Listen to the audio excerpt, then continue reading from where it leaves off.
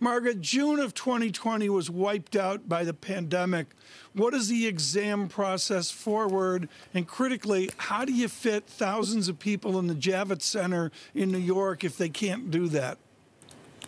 Right. Well, Tom, you're absolutely right. June was unprecedented. First time in our history that we have ever deferred an exam. And we immediately turned our attention to logistics to be able to administer in December. So we are making the preparations everywhere. We're using, in many cases, smaller centers all around the world. Obviously, we care deeply about the safety of our candidates, but wow, are our candidates ever prepared for this. The re-up rate has been extraordinary. And of course, you will recall the days when you and I would have prepared enormously for it, and you really want to write the exam. So all eyes will be on December. We accelerated our computer-based testing, which also allowed us to open up different windows for candidates throughout 2021. So a little bit of optionality there for candidates. Very interesting. Let's talk about the greater idea of the curricula as well. Over the last 6 weeks, we've had a derivatives uproar. You know, I've always been critical in my service to CFA Institute that there needs to be more derivatives, there needs to be more quant, more Greek letters as well. Are you Greeking up the CFA curricula? We are. So we do a very robust analysis of what the early market entrant needs and what employers are looking for and what employees need to meet those employer desires.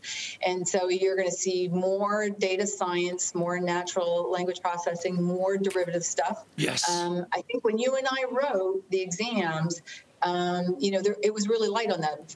A futures sweep was considered a derivative back then.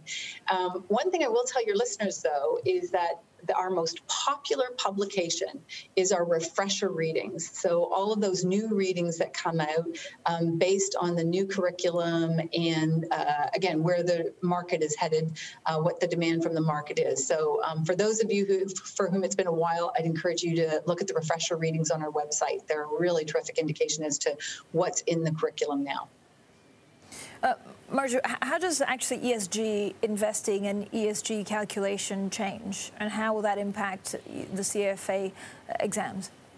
So ESG, as you know, is a pretty cluttered field these days. We've put a lot of effort in the last year to try and make sense of it from an investment professional's perspective. So we have our consultation paper out right now for ESG disclosure standards. That's where investment managers can have standardized ways to disclose the nature and characteristics of their funds, and investors to be able to assess that.